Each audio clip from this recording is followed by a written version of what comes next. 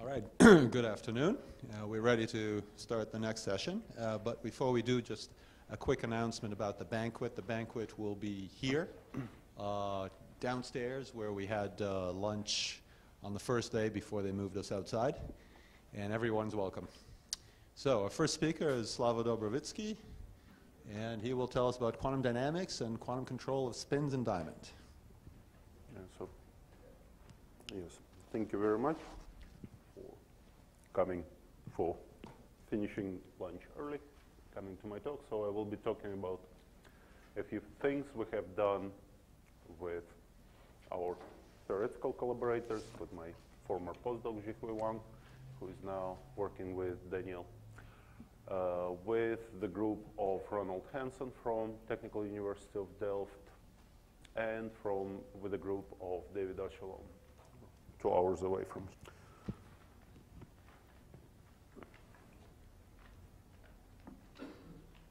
Oops. Okay. So recently there has been a lot of interest in individual quantum spins in solid state.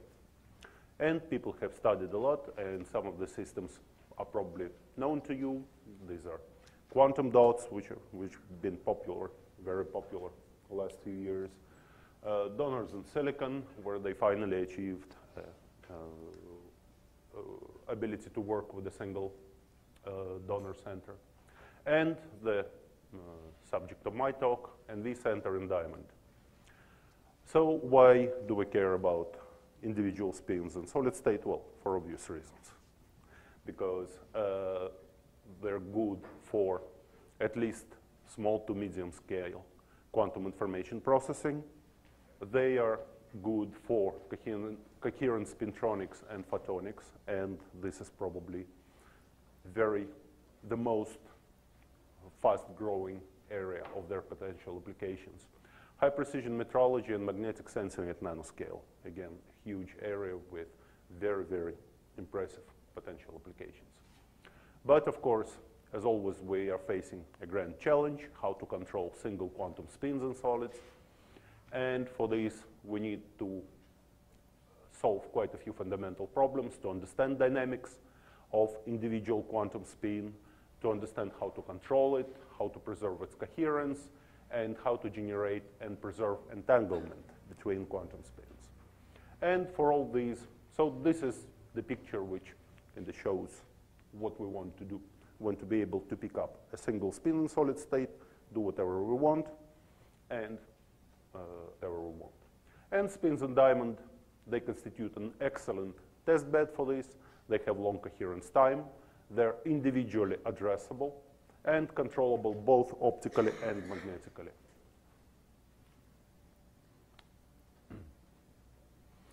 And at our disposal, we have an excellent menu of dynamical decoupling protocols. And just to start with the traditional introduction, usually they are analyzed and classified using Magnus expansion when we have terms of 0 order, first order, second order, and so on, assuming that the distance between the dynamical decoupling pulses is very small. And the simplest one is periodic dynamical decoupling, where when we wait, apply pulse, wait, apply pulse, tau x, we can symmetrize it, so there has been a lot of introduction. So we can have this CPMG protocol, wait, apply pulse, wait twice, apply pulse, wait. And we can concatenate them, put them inside each other like these Russian dolls, and achieve more impressive protocols. However,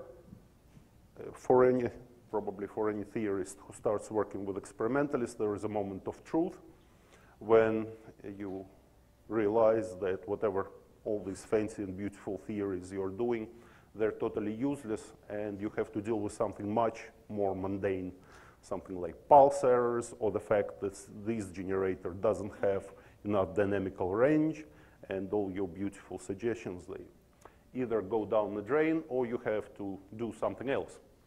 So what are the problems with the standard approach? First, we always hear about the norm of certain Hamiltonians. Well, in reality, all these norms grow with the size of the bath. So whenever we write this beautiful expression, norm of h multiplied by tau, don't forget that this is essentially infinite. And it is not small parameter, it's actually infinite parameter. Second, validity conditions in reality are not satisfied because the ultraviolet cutoff is usually too large. But still, well, no DD works. Behavior at long times is not quite clear because, again, of this nature of the cumulant expansion. And accumulation of pulse errors and imperfections is also not well understood. So this is why we have to usually do some numerical stuff to really help experimentalists and assess how the codes will perform in reality. And so we can do it this way or that way, and often we can do much simpler thing. They're maybe not as impressive from the point of view, but they produce really good results, such as mean field techniques. So what will be my talk about? First, about quantum control and dynamical decoupling of NV center. There lately has been spectacular progress. There were 3 papers published in different journals, probably within the time span of 1 month or so, at least. I remember how Ronald called me at some point and said that Corey put the paper on archive and we'll have to put our paper on archive. So it was, but it was fun. Second, how to do decoherence protected quantum gates. And I will demonstrate you decoherent protected quantum algorithm in solid state. And correct me if I'm wrong, but as far as I know, this is the first 2-qubit quantum computation with individual solid state spin, which we finally achieved. So what are the characters in this story? The simplest impurity in diamond is a substitutional nitrogen. We take away carbon, we put nitrogen instead, we have 1 excess spin, so there is a spin 1/2. And these guys, green guys, are bad. They constitute our spin bath, our environment, which decoheres us, and they're coupled to each other with long-range dipolar coupling. But when nitrogen meets vacancy, the transformation happens, bad guy becomes a good guy. We have this beautiful nitrogen vacancy center, which is our central spin system, or our qubit. The red one is the electron spin, which we're after. Actually, it's a spin of 2 holes, so the total spin is 1.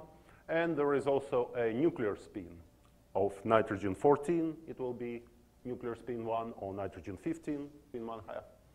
And they're coupled on site, and it will play important role later. And NV center is coupled via dipolar interaction to a large number of nitrogens. So what's so good about NV center? It can be initialized, manipulated, and read out, optically and magnetically. So we can look at a single individual spin in a solid state. So why is it possible? There is a very interesting and not even completely understood level diagram, but to make a long story short, we have spin 1. We have 3 sublevels, 0, +1, -1. 0 sublevel, if we shine a photon on it, it gets excited to the excited state, stays there for 10 nanoseconds, and falls back and emits a photon. So every time, photon in, photon out, photon in, photon out. But if we're in one of those states, we can be excited, then make what is called in this quantum chemical jargon intersystem crossing, and we get stuck in this shelving state for a long, long time, for 300 nanoseconds, almost infinity. So, and even when we come back first to m = 0 state. So we started here, but eventually we came back here. And when there is a transition from here to here, no visible photons are emitted. So if we're in m = 0, photon in, photon out, photon in, photon out. If we're in these 2 states, photon in, nothing. So, and even when there's nothing over, we're polarized in m = 0 state with typical polarizations of order of 90% or higher, which is, so, initialization and readout simply by shining a green laser. Nothing else is needed. Now, let's look at the coherence. So here we have this nitrogen vacancy center. We apply some magnetic field. We forget about this level, -1. It's not of interest for us. It's an idle. And here is our qubit. And we have both spins, nitrogen atoms. But because of the different parameters, this resonant frequency is very different from the frequency of this transition. So what we're dealing with is a pure dephasing. There is just effective level splitting between these two qubit levels. And there is some operator which describes time-dependent action of the bath on the on a qubit. Purely dephasing term. Now, how to deal with this? Of course, if we want to be completely honest, it's a many-body, quantum, non-equilibrium problem, which we have no way to address analytically, at least, unless we have some good parameters, which we don't in this case. But in this particular case, it appears that due to the fact that our bath feels negligible back action from the central spin, we can replace the field created by the bath just as a random C-number field, which is Gaussian, stationary, and Markovian noise, Ornstein-Uhlenbeck process, which is characterized by two parameters only. Strength of the noise, B, which is determined by the spin-bath coupling between NV and the bath of nitrogens, and the correlation time, which is determined by the coupling between nitrogens, between green spins. And we can do direct many-spin modeling. We can run simulations with 20 spins. We can run simulations with 10,000 spins. And again, to make long story short, we just can confirm that indeed this very simple model is good enough, is adequate for our experiments. Here is the correlation function. Here is what we get for spin echo, just taking numerical simulation and versus analytical model, free evolution. So as you see, agreement is very good. So qubit in a Gaussian stationary Markovian mean field. Now, just to complete this story, we can look at the experimental free decoherence. These red dots are experiment, gray line theory. We can extract T2 star time, and therefore we can extract the coupling of the qubit to the environment. Here you see modulation induction signal. It is because of hyperfine coupling of the nuclear spin. Next, just to make sure that our mean field model is indeed correct, we can do spin echo. And we see that it indeed decays as theory predicts, E2 minus T cube decay. And the correlation time of the bath is 25 microseconds, which is long enough for us to do dynamical decoupling. So our first step, quantum control and dynamical decoupling, extending coherence time of a single NV center. First, of course, since nobody has done it on NV centers before us, the question was always which protocol to choose from this plethora of protocols. And we started analyzing one after another. First, we started with PDD, like simplest protocol, the most obvious choice, and we ran into the problem right away. At short times, it decays 4 times faster than we would like to. Only at longer times, it becomes here, instead of 4/3, we have 1/3. So it's good, it's simple, but unfortunately it decays fast initially, not what we want. So let's try CPMG. It appears that CPMG has this slow decay at all times. Beautiful. Now, of course, we want to try to concatenate it, and we see that fast decay at all times, if we concatenate PDDs, and if we concatenate CPMGs, slow decay at all times, and no improvement. Absolutely no improvement, which means that we will be just programming a more difficult sequence without any advantage. Yes. So why? Well, first of all, it's kind of obvious statement, but I want to reiterate it, that coherence time can be extended well beyond 25 microseconds, well beyond the correlation time of the bath. Second, Magnus expansion gives us completely wrong predictions, because instead of this decay for PDD or for CPMG, we have, instead of tau to the fourth, we have tau to the cube. Symmetrization or concatenation gives no improvement, and simply because we have Ornstein-Uhlenbeck noise with a heavy tail 1 over omega squared. Second moment of this noise is formally infinite, and it corresponds to what I started with, that the norm of the Bath Hamiltonian is infinite. Actually, it's not quite infinite, but it's at 5 gigahertz, and it's much faster than any other time scale in our experiments. So we know the protocol, CPMG. We start running it, and we immediately see that X component is protected very well, and Y component is not protected very well. So what's wrong? The answer is also obvious. Control pulses are not perfect. And it's actually interesting to see why they're not perfect. When we're trying to control our NV center with the actual experimental situation, you see that during the whole pulse we have only 1, 2, 3 oscillations. And we have a ring down. So again, all this beautiful rotation frame approximation.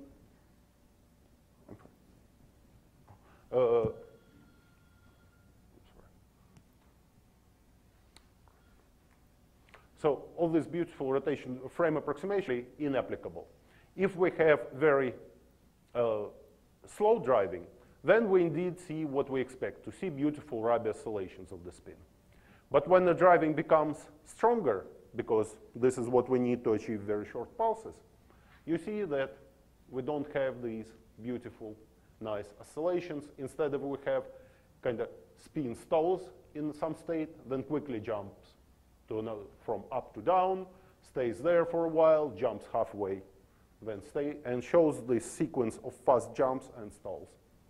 So, and this is not an experimental noise. As you see, it's reproduced completely by simulation. This is just what happens when we try to drive our spin very fast. And of course, it introduces a lot of errors in the pulses, and we need to characterize them. So we did some work, how to develop the scheme for characterization of the pulse errors.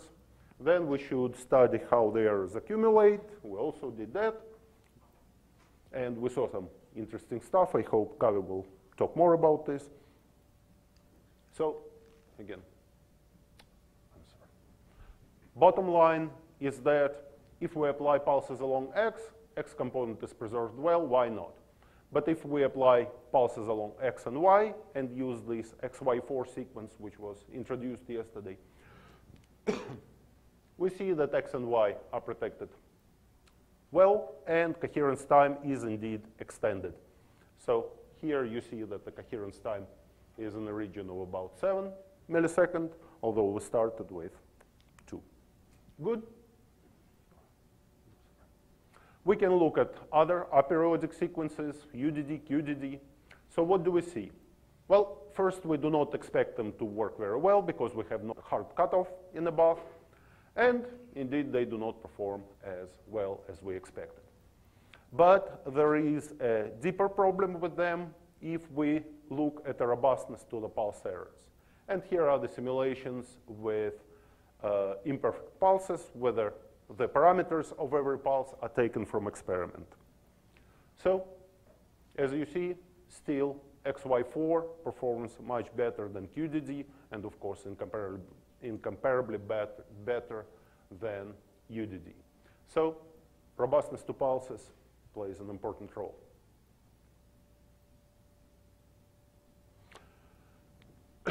But again, if we choose our protocol correctly, if we take into account the errors, and if we do things in a clean manner, then we see exactly what theory predicts.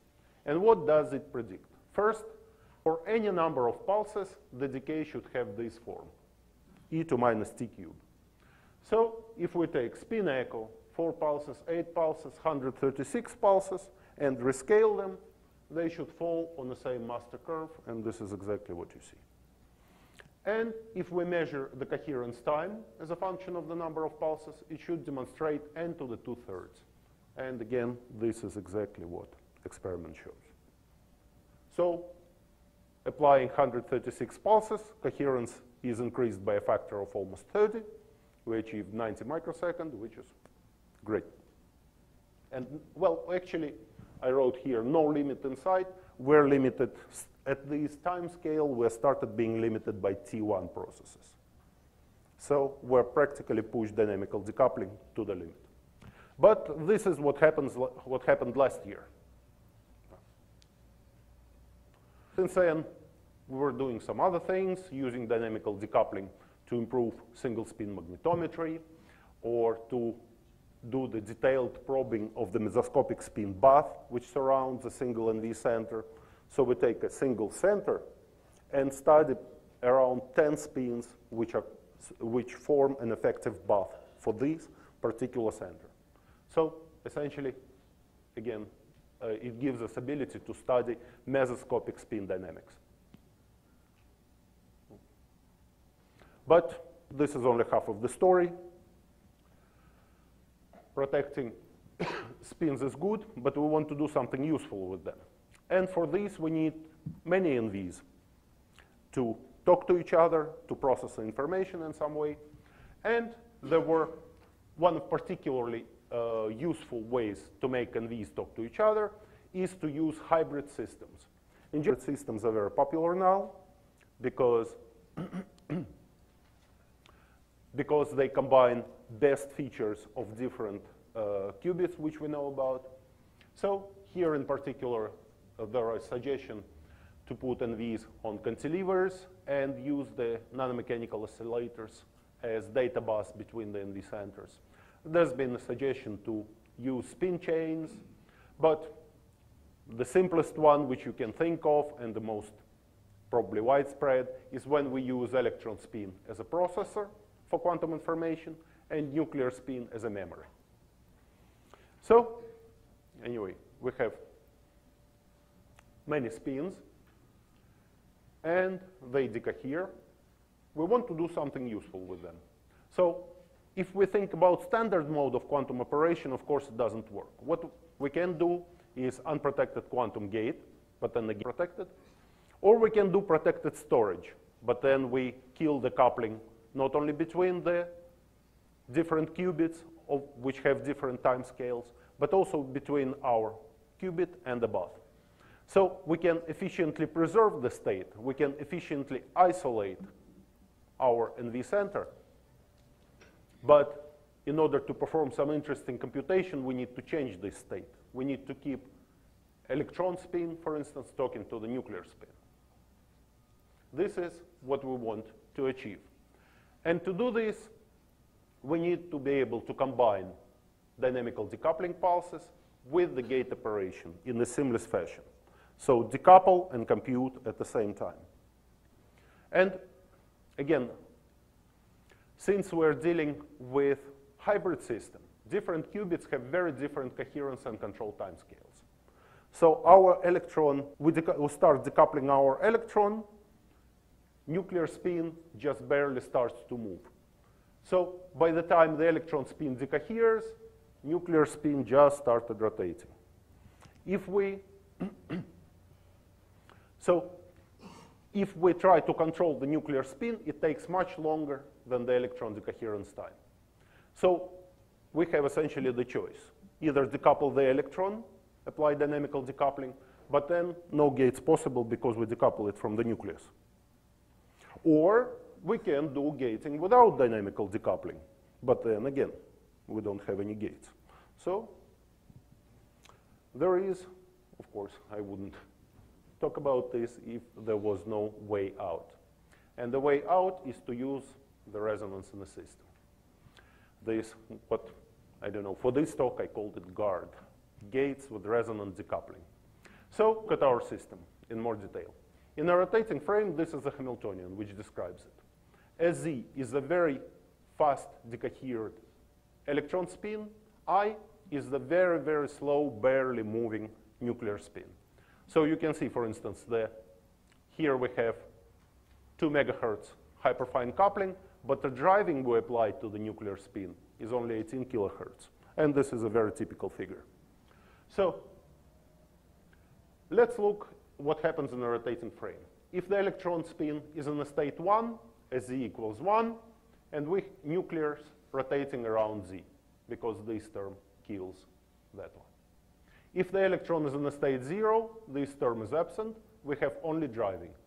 The nucleus slowly, slowly rotates around the x-axis. So the only problem here is that the electron switches very fast between Z. This is the essence of dynamical decoupling. And but the nuclear spin should keep track of what was the electron state long before we started decoupling. At first sight, it's kind of contradictory, but in fact, if we look at the motion of the nuclear spin, if we start from the state 0, it will be 0, pulse on the electron spin, so the electron spin will be 0, 1, 1, 0. If we started the electron spin in the state 1, it will be state 1, 0, 0, 1. And in general, the Hamiltonians are different, but these rotation axes for the nuclear spin, they're closed. They're very close to each other, simply because they're both close to the z-axis. This is just a formal expression. So you see that the product is almost 1, minus some small parameter.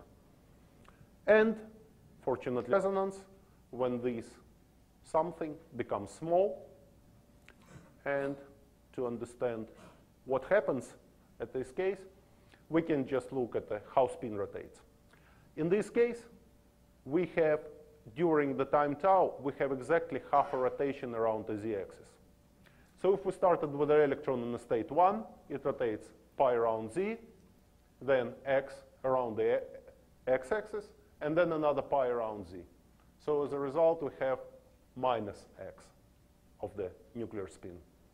If the electron started in the state 0, then we have rotation around x, full rotation around z, which does nothing, and then again rotation around x. So our out state is plus x. That's it. That's a resonance. And now we can do something good. But first, we should understand that the resonance is narrow. Here is just the graph of these functions I showed before. Timing jitter should be less than 1 nanosecond over 100 microsecond time span. So this is very precise requirement should be satisfied to do this. If we make an error by 10 nanosecond, the fidelity drops to 90% already. But there is also a beautiful thing that if we're in this resonance, we do nuclear spin conditional rotation. But if we're exactly integer number of full rotations away from the resonance, then we have unconditional nuclear spin rotation, which is not interrupted by interaction with the electron. So we can do all nuclear gates only by changing the interpulse time delay. And first proof of concept. First is protected controlled rotation gate. And here you see if the electron starts in the spin 1, the nucleus oscillates around the x-axis. But if we are in the state 0, then nucleus stays in place and shows only a little bit of T1 decay. And this is the state tomography, which shows us that the fidelity of the state, of the Bell state created in this way, is 97%. Although we are about 10 times longer than the electron decoherence time for induction decay time. Now, we can do something more interesting. T2 star is just a dephasing. We can show that we can go beyond the T2 time and do still high fidelity gates. So what's been done here, T2 50 microsecond, gate time is longer. What we want to do is to create the Bell state. And again, we can do it with 4 decoupling pulses on the electron, 8 decoupling, 16 decoupling pulses on the electron. And the only thing we need to care about is keeping precisely the resonant condition. And when we do it, you see for 16 pulses, we're doing in the same way as if no decoherence was present here. So good. So we have a working gate. We decoupled the electron. We created decoherence-protected gate for the nuclear spin. We're doing it on a time scale which is twice larger than T2. So let's do some algorithm. Let's it.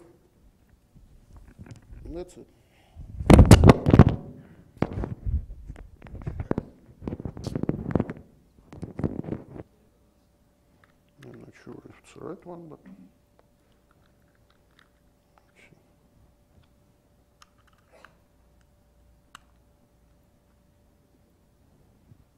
Yes, it works. Good. So we can take 2 qubits. We have electron spin and the nuclear spin. Grover's algorithm converges in 1 iteration, but still, if we look at the total time needed to perform the algorithm, it is 300 microseconds. And our T2 time is only 250 microseconds. So this is the block diagram, and this is exactly the scheme of the pulses applied in the electron channel. And in the nuclear channel, I just told, we just keep driving very slowly with very small driving. And we just adjust the distance between the electron decoupling pulses, either in number or half integer number of rotations. And yes. If we look at the Grover's algorithm, for instance, if we want our target state is 1 up, we obtain it with a fidelity 95%. And here are just the experimental snapshots of different stages of the Grover algorithm. First, we prepare the equal superposition, flip, do the inversion, flip again, and restore the state. So the fidelity for the target state 1 up is 95%. For the other states, it's 93, 92, 91. But in all cases, we're above 90%. Although, again, our algorithm time is 60% longer than the spin echo.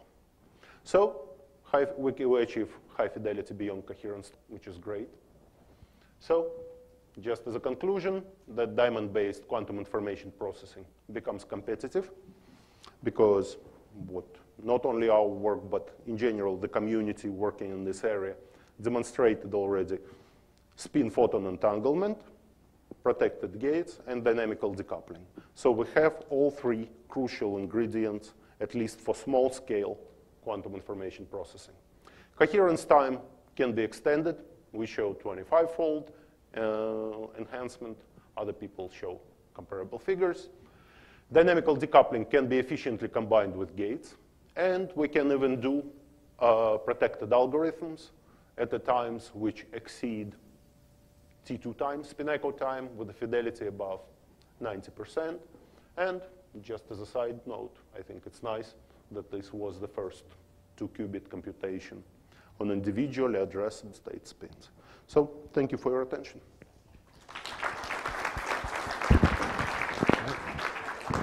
Thank you, Slava, for finishing 5 minutes earlier. It got us back on schedule.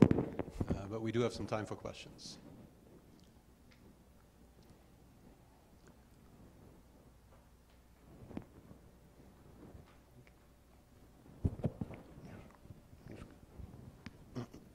So maybe it sounds stupid, but what if you wanted to go beyond T1? We need to decouple phonons. In principle, it can be done. In principle. But there are other ways to beat that limit.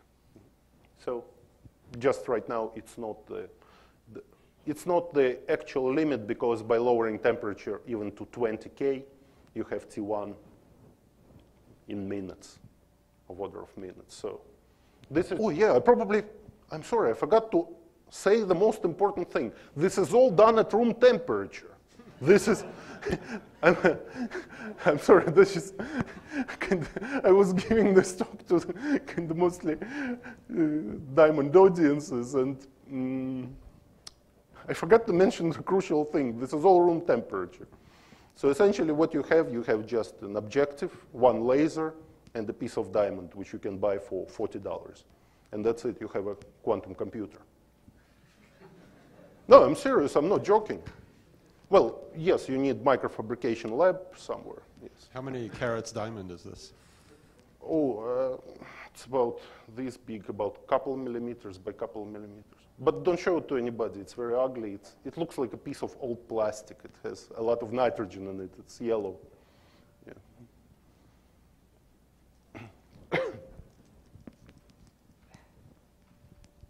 Yeah, this is very nice. So how about you go to like more than 2 qubits? What would be the perspective? More than 2 qubits? Yeah. Well, again, first we can, there is a very successful effort, which recently also there was a Nature Physics published last year, where people were able to place there were 2 NV centers which were close enough to appreciably interact via dipolar interactions, but at the same time far enough to be resolved optically. So there has been already a demonstration of 2 dipolar coupled, individually addressable NV centers. Actually, if I had my computer, I even have a little slide on this, because we did the simulations for this, and we also showed that we can go far, far beyond T2 time also. So decoherence protected gates can be done in this case. For that case, is it also room temperature? That's limited by No, T1 or no, T2 no, time? no. I think it was something like 50 kilo. I'm not sure. Oh, Let me. a lot. But it can be room temperature as well. For this system, the difference is in T1, nothing else. And maybe let me add one more. There has been spin photon entanglement demonstrated last year. So just entangling, probabilistic entanglement between 2 NVs is just a matter of time. Whoever does it first actually does. Mm-hmm. Yes? So why do you use this ugly diamond with lots of nitrogen and not a clean one with very few nitrogens? Well, we use the clean one too. The one with 250 microsecond coherence time, it was a clean one. But it doesn't really matter. We can do well cases. Yeah, but if you want to get long coherence time, it's easier. With Yes, we did the one with where the algorithm was done, 250 microsecond. It was the clean one, yes. Well, you still need to decouple carbon-13 spins. So you cannot go without decoupling anyway. Okay, thanks again.